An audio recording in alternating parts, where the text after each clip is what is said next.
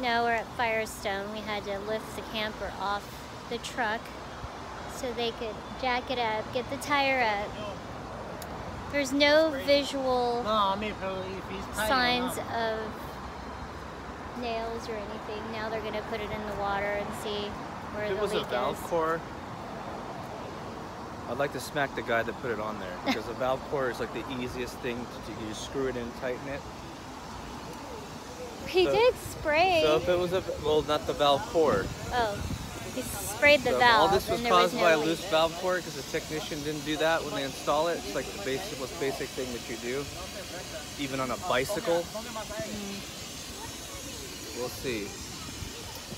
So now they're putting it in the water to see if there's any leaks. Stay tuned.